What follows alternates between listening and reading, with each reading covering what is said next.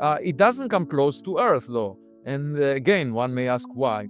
And then finally, just this week, a few days ago, I realized that the arrival direction of 3A Atlas from the Milky Way galaxy into the solar system was coincident with the direction of the WOW signal.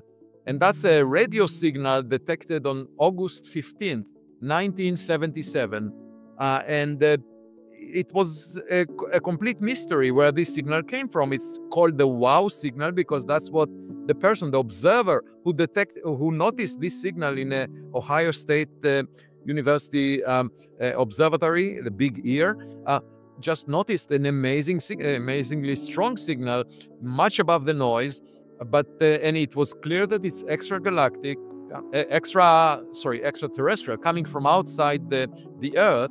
But it wasn't clear where it's coming from within the Milky Way galaxy. And what I realized by comparing the coordinates of where the signal came is that they are within 9 degrees of the direction from where 3A Atlas came. And 3A Atlas back in 1977 was about 600 times farther from Earth than the Sun is, and about 3 light days away from Earth.